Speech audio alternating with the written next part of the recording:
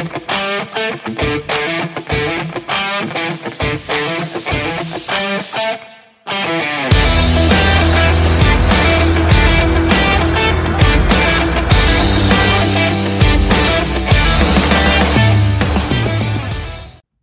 to Corbin's Coasters and More. Coaster Bites is a new series inspired by the complex nature of Hollywood Rip Ride Rockit at Universal Studios, Florida. Even the name is overly complicated. I have this coaster ranked number 32 all-time out of nearly 200 credits, and many would argue with that. I think that, especially on the front, the ride is smooth, with a little bit of a rattle, and has some elements that may not be completely unique, but they're not found everywhere, including the non-inverted loop. The intense drop from the block brake into an upward helix,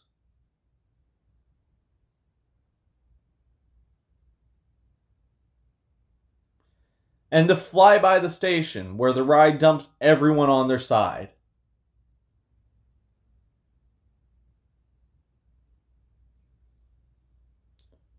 Rip Ride Rockit is the only Mauer X-Car coaster in the United States. For a manufacturer known for making Wild Mouses and kiddie rides, this thing is pretty massive, especially compared to its surroundings. It's one of the only rides you can see from the road at Universal Orlando and stands at 167 feet, which you climb vertically on your back. The ride goes 65 miles an hour on the first drop into the loop and never lets up from there. Although there are a couple of spots where it feels like you're going upside down, Rip Ride Rockit actually has 0 inversions, but it does have a couple near misses, both with itself and the New York scenery. It's an ejector air machine and you gray out nearly every time coming through the aforementioned upward helix. And you really get to feel the ups and downs with the unobtrusive restraints that go around your body instead of clamping down on it. These are probably my favorite restraints on any coaster except for clamshells. The ride is just long enough with 4 distinct sections, and I haven't even mentioned the best part. You get to select music to go along with your ride, and most of the tracks go along pretty perfectly with the ride. The coaster comes through the station on a moving conveyor belt, so you have to be fairly quick about this. But when your lap bar is lowered, you'll see a touchscreen on the bar. So you can do it the easy way and select the category such as country or rock, then choose your song from the list. I'll leave a link with the full list if you want to browse before riding, but some of the best selectable songs include Born to Be Wild, weirdly by Hinder, Stronger by Kanye West, That's the Way I Like It by KC and the Sunshine Band, and The Devil Went Down to Georgia by the Charlie Daniels Band. If you're too slow selecting, it will automatically play Busy Child by the Crystal Method, which does go perfectly with the ride, but I really can't stand the song. Hate when it happens. Now, you may have heard of it, but there is actually a secret song list as well with tons of other song selections. The only caveat with these is that if you want the on-ride video at the end of the ride, you do have to use one of the standard songs. If you don't care about that, to access the secret menu, you hold down the Rip Ride Rockit logo at the top of the touchscreen for about 5 seconds and release. Make sure you release. This should bring up a number pad. There, you'll type in the 3-digit code from the secret song list and press OK. You do have to be kind of quick, and depending on how quickly the operations are moving, you may or may not be stuck with Busy Child. But for me, it's worth the risk every time, especially when the line is short enough for re-rides. I've also left the link in my description to the secret song list. My favorites are 306 for Lose Yourself by Eminem, 124 for Diary of James by Breaking Benjamin, and 129 for Wheel in the Sky by Journey. But my absolute favorite, and don't knock it till you try it, is 904 for Night on Bald Mountain by Modest Musixis.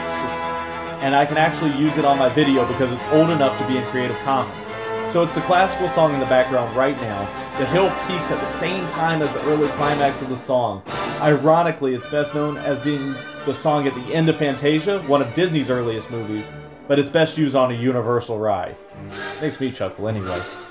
Hollywood Rip Ride Rockit is already a really fun, re-rideable coaster, but I can literally ride 6 or 7 times in a row just to get a different song choice each time, as to me they really do provide a new experience each time. I wish other parks would try something like this.